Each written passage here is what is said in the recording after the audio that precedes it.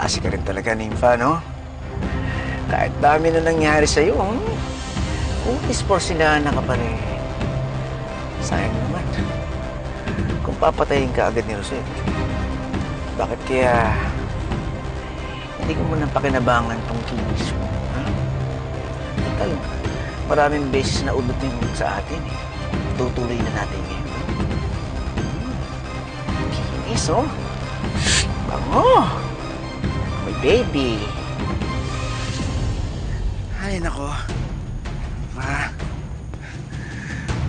Arte-arte mo pa kasi. Ayan. Mas ngayong maganda ngayon, hindi mo mararamdaman kung gaano ako kasarap.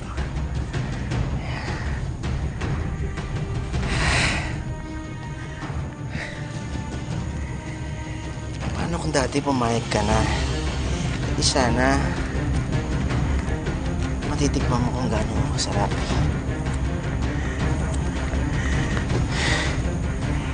Masakit ngayon.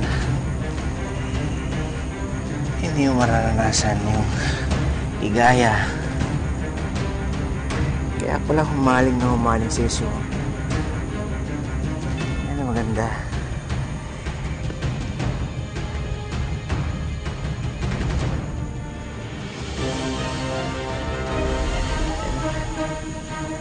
Buti naman nagigising ka na. Mararamdaman mo ang sarap.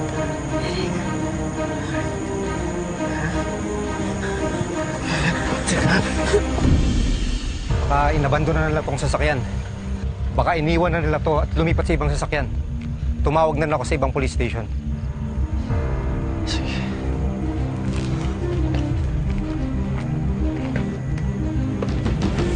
Ano ba, Erik? Ano ba? Baboy ka! Anong baboy? Masasarap pa ka nga dito. Anong baboy? Ano na? Tulong! Bakit? Bakit magsisigaw ka? Wala na ba makakarinig sa'yo dito eh?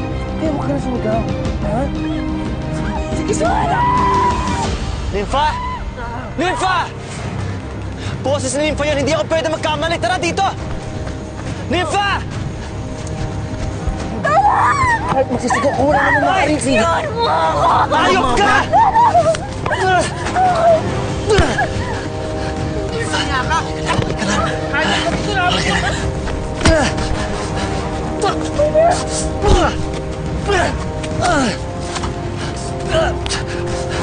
Ayok ka!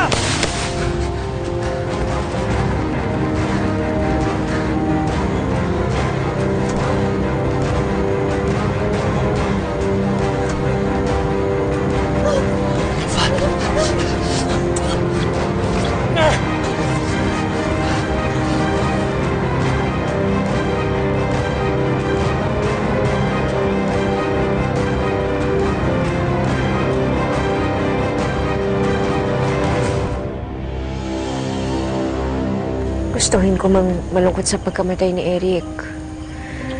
Hindi ko magawa. Noon pa lang kasi, puro kalokohan at kasamaan na ang ginawa sa akin ng lalaki yun.